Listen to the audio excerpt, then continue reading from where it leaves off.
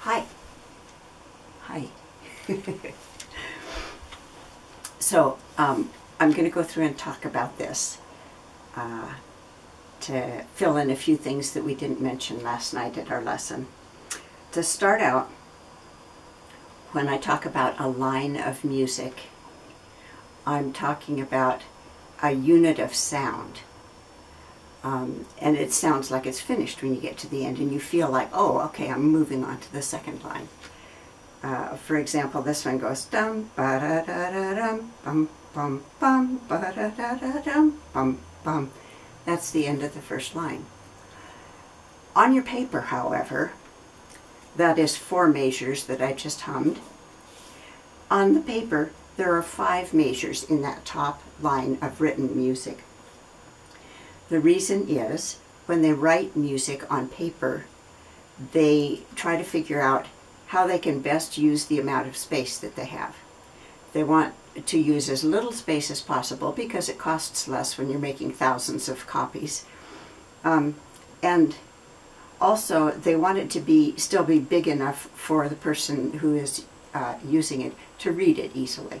So, the first 4 lines of this piece are actually on 3 lines of written music on the page. The first 4 measures are a line. You can draw a heavy measure line there to give you the idea. That's a section. Then the next 4 measures, which is the first measure of the top written line, and the first 3 measures of the next written line, those are the second line of the song. And so at the end of those 4 measures, you can put a heavy measure line to indicate to yourself that that's the end of the second line. Then the third line of sound would be the first 2 measures of the second line of written music. Those are actually the last 2 measures of that line. And then the 2 measures at the beginning of the third line of written music. Musicians say the word line and they seem to know what they're meaning, but you can see that it could be confusing. And then the last 4 measures make up the last line of the sound of the first part. And you'll see that those 4 measures end with a repeat sign. So you'll play through the first part, and then you'll go back to the beginning and play it again. So they got 4 lines of sound on only 3 lines of printed music. They saved space. Then if you look at the bottom part of the song, you'll notice it begins with a backwards repeat sign. And then if you drop down to the end, it ends with a repeat sign, and that means you're going to repeat that last part. And it is also 4 lines long, and each of those lines happens to end at the end of the written line also. So I hope that I didn't make it worse by trying to explain it. But just know that I wish there were 2 different words that we could use for a line of printed music and for a line of sound. But I don't think there are. So, in the first line, which is the first 4 measures, there are 2 things that I especially want you to notice and that you can practice separately. One of them is there's an E note in that third measure, and it shows a 0, and then above that a 4 in parentheses. I forgot to mention, this music has finger numbers in it, and when I copied it and sent it to you, I didn't realize that. But maybe that will be helpful to you, I'm not sure. Anyhow, I would like you to play the 4th finger for that note. You have a smaller than average instrument, and you're playing your 4th finger well in tune right now. And so let's strengthen that 4th finger by giving it more practice at doing what it's starting to become very good at. So play the 4th finger there, not the open E string. And then in the last measure, which is not the last measure of the printed line, but the last measure of the line of music, you're going to have to cross a string without making a sound, and we did talk about this last night. You'll go from second finger, low second finger on the E string, which is, the note is G, and your next note after that is also a G, but it's an octave lower, and it will be third finger on the D string. And so you need to stop your bow. Whoops. Here.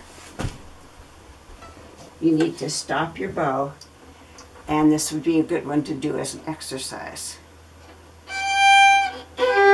Oops.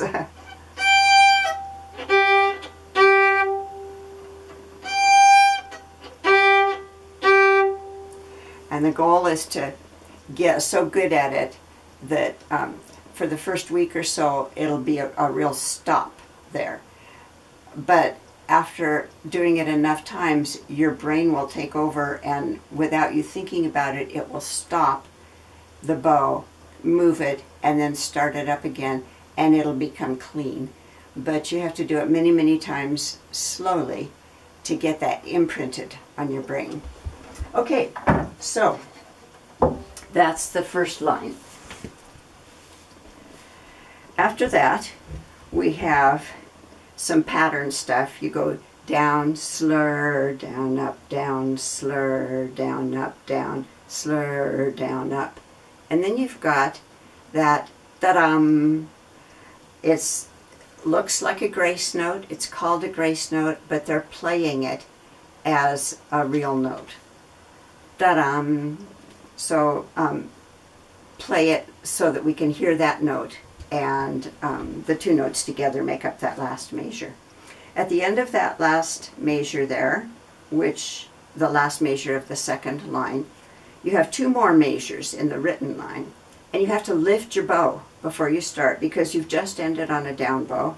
The next note, third finger on the A string, is a D note, and it indicates that you should play it on a down bow. That's that thing that looks like a staple.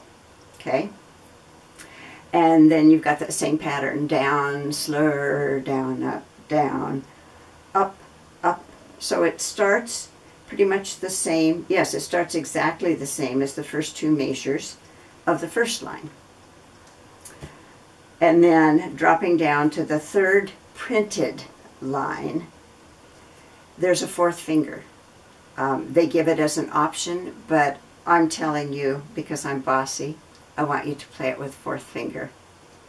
So it's a down slur there, and then down, up, up.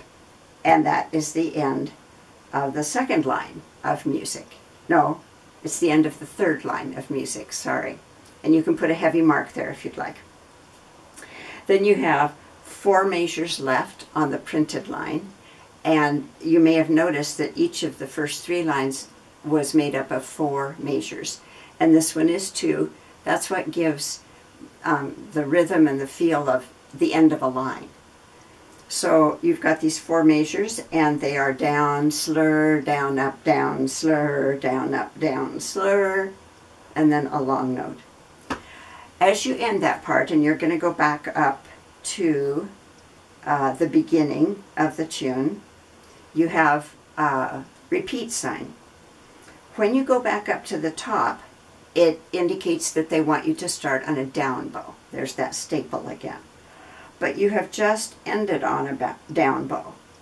The last note of this piece right before the repeat sign is a third finger down bow. And remember that half note with a dot after it means that it will last 3 counts. So, and this is in 3/4 time. Same as a waltz. It's actually a minuet, and your other two minuets, 1 and 2, were also in 3/4 time. That's a part of this type of dance. Then in the second part of the tune, there are several more things that you're going to have to deal with, and we'll wait and talk about those after you've got the first part pretty much under your belt. Let's see, there were a couple things I wanted to demonstrate. So I suggested that you could make an exercise of this one. You can also make an exercise of, what was it? Oh, where you use the fourth finger.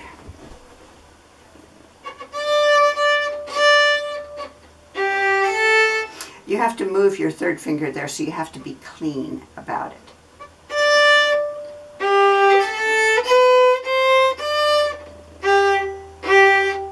Now go to fourth finger instead of open E.